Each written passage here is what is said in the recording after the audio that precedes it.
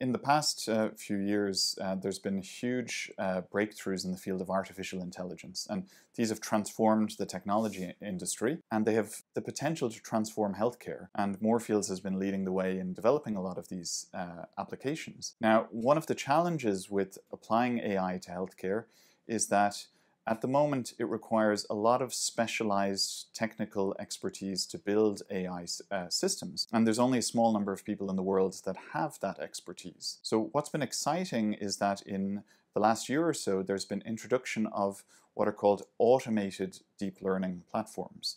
And these are effectively AI systems that can build AI systems. So what they allow is that people who don't have computing experience, who can't program a computer, can actually begin to develop AI systems themselves. Now, what we've done in this paper that we've published in The Lancet is we have actually used publicly available medical images. Chest x-rays and retinal photographs that are publicly available around the world. And we have trained a model which can tell the difference between different levels of diabetic retinopathy, or can look at an OCT scan and say whether you've got wet AMD or not.